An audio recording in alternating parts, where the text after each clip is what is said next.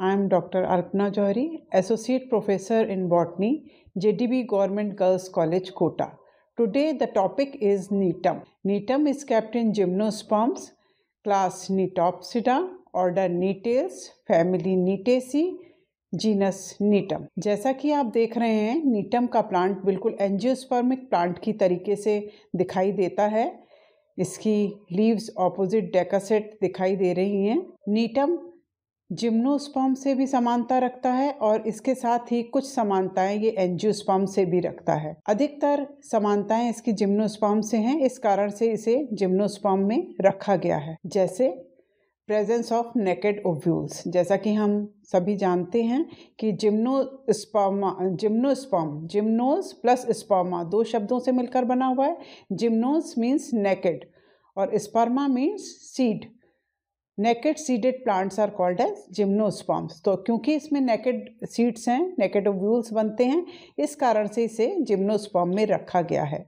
Would having tracheids with bordered पिट्स, tracheids होती हैं जिसमें बॉर्डर्ड पिट्स पाए जाते हैं। फ्लोएम में कंपेनियन सेल्स एब्सेंट होते हैं, सीव सेल्स पाए जाते हैं। फ्रूट फॉर्मेशन नहीं होता है। एनिमोफिलस टाइप ऑफ पॉलिनेशन जो कि जिम्नोस्पर्म में पाया जाता है, यानी pollination by wind. प्रोथेलियल cell angiosperm में नहीं पाई जाती। जिम्नोस्पर्म में प्रोथेलियल सेल बनती है मेल गैमेटोफाइट में। क्लीवेज पॉलीएम्ब्रियोनी भी जिम्नोस्पर्म्स में पाई जाती है। Haploid endosperm develops before fertilisation.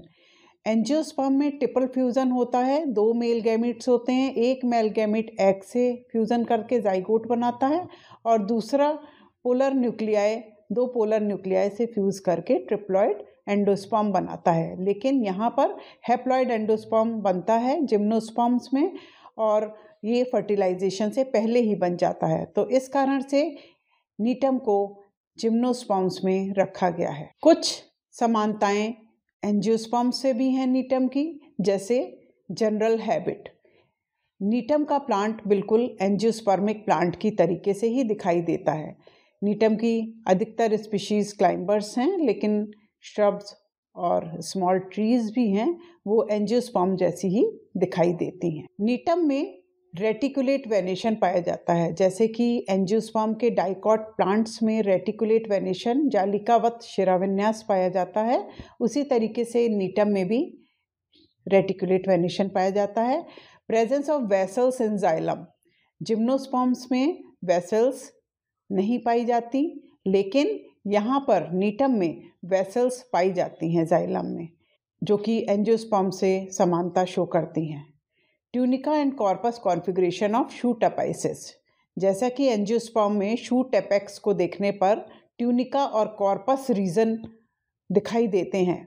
जो आउटर लेयर है वो ट्यूनिका कहलाती है और जो सेंट्रल कोर है वो कॉर्पस कहलाता है। नीटम के जो स्ट्रोबलाई हैं, मेल एंड फीमेल स्ट्रोबलाई, बिल्कुल एंजियोस्पर्म के इन्फ्लोरेसेंस जैसे दिखाई देते हैं। नीटेल्स में माइक्रोपाइलर ट्यूब बिल्कुल एंजियोस्पर्म की स्टाइल की तरीके से होती है। जो माइक्रोपाइलर ट्यूब है वो काफ़ी लंबी होती है और जैसे ओवरी से स्टाइल स्टिग्मा बनते हैं, तो यहाँ पर जो स्टाइल पोर्शन है वो उसको हम माइक्रोपाइलर ट्यूब से कंपेयर कर सकते हैं।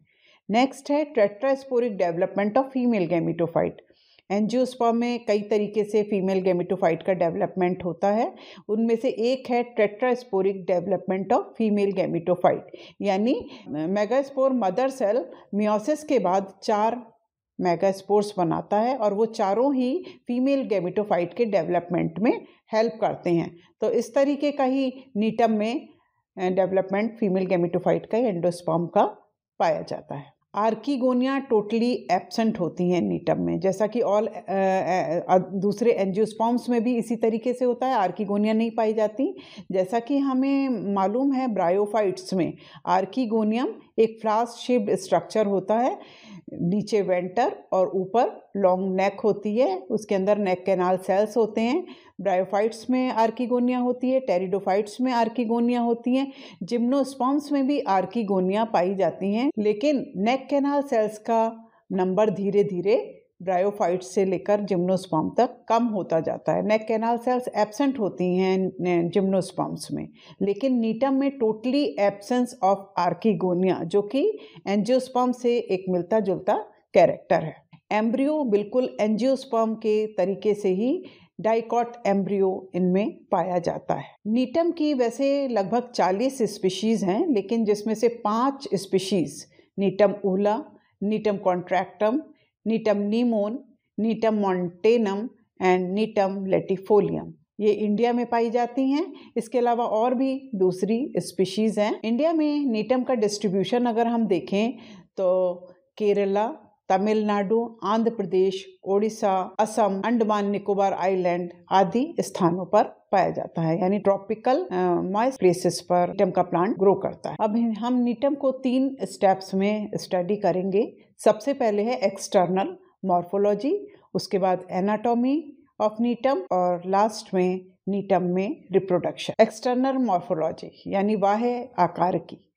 तो अगर हम नीटम का प्लांट देखें तो प्लांट स्पोरोफिटिक होता है और रूट स्टेम लीव्स में डिफरेंशिएटेड होता है। रूट टेप रूट पाई जाती हैं इसमें। स्टेम ब्रांच्ड होता है, स्टेम में ब्रांचिंग पाई जाती हैं।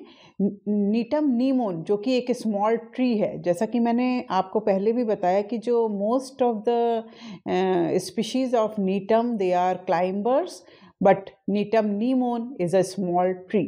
तो नीटम नीमोन में ब्रांचेस एक ही तरह की होती हैं, लेकिन जो क्लाइंबर स्पीशीज हैं उनमें 2 तरह की ब्रांचेस पाई जाती हैं, branches of limited growth and branches of unlimited growth. Leaves 2 तरह की होती हैं, foliage leave and scaly leave. Foliage green photosynthetic leaves होती हैं, scaly leave small membranes leaves. Foliage leave branches of limited growth पर पाई जाती हैं और स्केली लीव्स अनलिमिटेड ग्रोथ की ब्रांचेस पर पाई जाती हैं। लीव्स इनकी opposite डेकासेट, eggs stipulate, simple, Oval और इनमें रेटिकुलेट वेनिशन पाया जाता है, यानी ऑपोजिट एक नोड पर 2 लीव्स लगी होती हैं और एडजेसेंट नोड की लीव्स एक दूसरे के राइट एंगल पर होती हैं। स्टिप्यूल्स एब्सेंट होते हैं। लीव सिंपल होती हैं, ओवल शेप की होती हैं और इनमें जालिकावत शिरा विन्यास पाया जाता है। ब्रांच ऑफ नीटम नीमोन जिसमें लीव्स ऑपोजिट डेकासेट मैनर में लगी हुई हैं, ओवल शेप की हैं, रेटिकुलेट वेनिशन इसमें दिखाई दे रहा है। नीटम की एनाटॉमी को हम 3 स्टेप्स में देखेंगे, anatomy of root, anatomy of stem and anatomy of leaf. तो सबसे पहले एनाटॉमी ऑफ रूट। नीटम की यंग रूट का ट्रांसफर सेक्शन काटने पर हमें सबसे बाहर की तरफ एपिडर्मिस दिखाई देती है, जो कि एपिडर्मिस जिसको एपिब्लेमा कहते हैं रूट में, क्यूटिकल से कवर्ड होती है। बीच बीच में यूनिसेलुलर हेयर्स भी पाए जाते हैं। उसके नीचे पैरेन्काइमेटस कॉर्टेक्स पाया जाता है और बीच बीच में कुछ फाइबर सेल्स भी होती हैं। Inner most layer of cortex is called as endodermis. Endodermis के नीचे पेरिसाइकल की कुछ लेयर्स होती हैं। वेस्कुलर बंडल रेडियल एक्सार्क होते हैं। रेडियल मतलब जाइलम और फ्लोएम डिफरेंट रेडियाई पर पाए जाते हैं। प्रोटोजाइलम बाहर की तरफ और मेटाजाइलम सेंटर की तरफ होता है।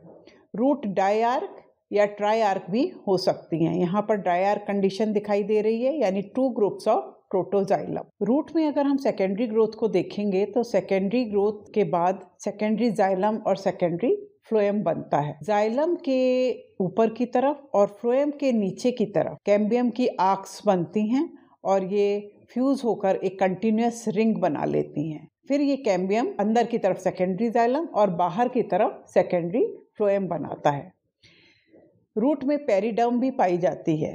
जैसे जैसे रूट मैच्योर होती है, कॉर्टेक्स के बाहर वाली लेयर कॉर्क कैम्बियम की तरीके से बिहेव करती हैं और ये कॉर्क कैम्बियम बाहर की तरफ कॉर्क बनाता है और इस पूरी लेयर को हम पेरिडर्म कहते हैं।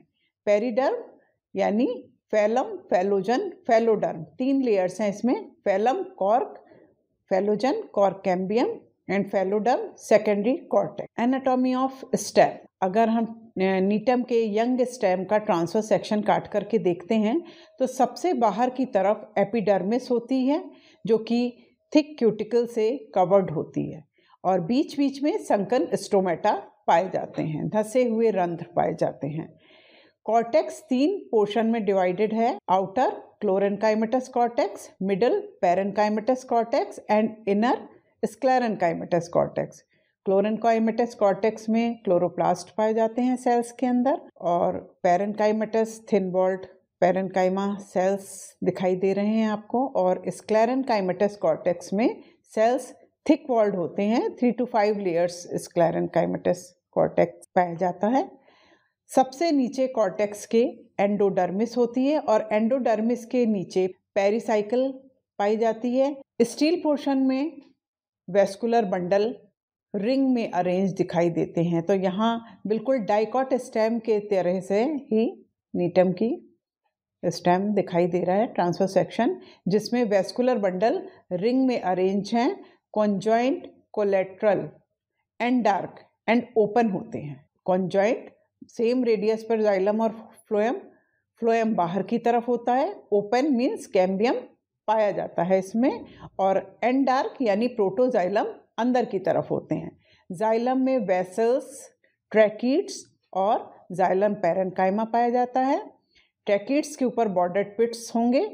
फ्लोएम में कंपेनियन सेल्स एब्सेंट होते हैं, फ्लोएम पैरेनकाइमा और सीव सेल्स पाए जाते हैं। सबसे अंदर की सेंटर में पिथ, पैरेनकाइमेटस पिथ दिखाई देता है, जिसमें इंटरसेलुलर स्पेसेस नहीं होते हैं। नीटम नीमोन जो कि एक स्मॉल ट्री है, उसमें नॉर्मल सेकेंडरी ग्रोथ पाई जाती है, और सेकेंडरी ग्रोथ के बाद सेकेंडरी जाइलम और सेकेंडरी फ्लोएम बनते हैं, बिल्कुल उसी तरीके से जैसे डाइकॉट स्टेम में बनते हैं। कैम्बियम की कंप्लीट रिंग बनने के बाद अंदर की तरफ सेकेंडरी जाइलम और बाहर की तरफ सेकेंडरी फ्लोएम बनते हैं। धीरे धीरे जो प्राइमरी फ्लोएम है वो क्रश होता जाता है सेकेंडरी फ्लोएम के बनने के कारण। स्टेम में मैच्योरिटी के साथ पेरिडर्म भी बनती है, यानी फैलम, फैलोजन और फैलोडर्म। कॉर्टेक्स की आउटर रीजन से कॉर्क कैम्बियम बनता है। कॉर्क कैम्बियम से बाहर की तरफ कॉर्क की सेल्स बनेंगी और अंदर की तरफ सेकेंडरी कॉर्टेक्स। जो क्लाइंबिंग स्पीशीज होती हैं उनमें एनामोलस सेकेंडरी ग्रोथ पाई जाती है, जैसे नीटम अफ्रीकानम और नीटम ओला। ये आप देख रहे हैं नीटम ओला का स्टेम का ट्रांसफर सेक्शन है, ओल्ड स्टेम का ट्रांसफर सेक्शन है, जिसमें कई रिंग्स दिखाई दे रही हैं।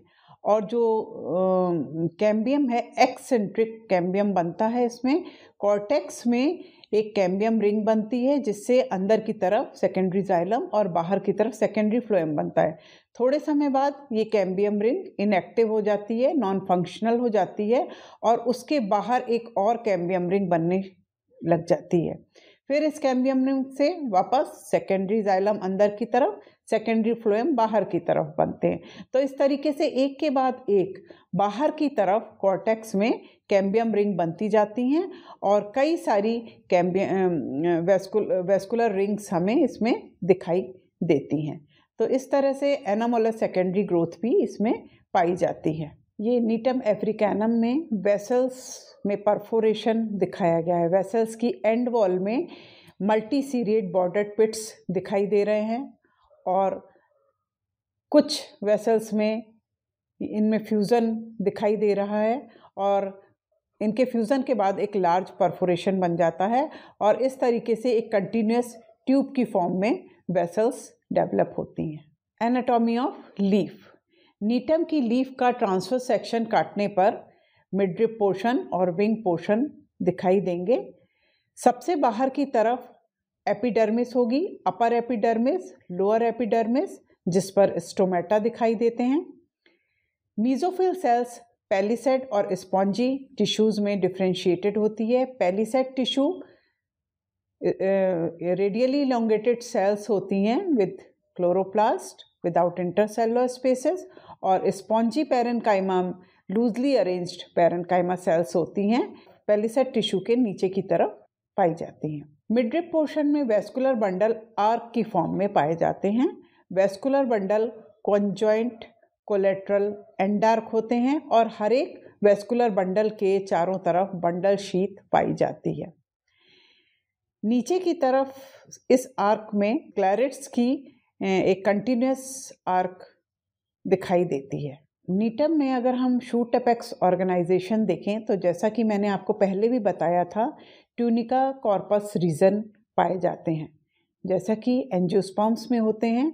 आउटर मोस्ट लेयर ट्यूनिका कहलाती है, और जो सेंट्रल कोर है वो कॉर्पस कहलाता है। ट्यूनिका में एंटीक्लाइनल और पेरिक्लाइनल डिवीज़न होते हैं, जबकि कॉर्पस रीजन में डिफरेंट प्लेन में डिवीज़न होते रहते हैं।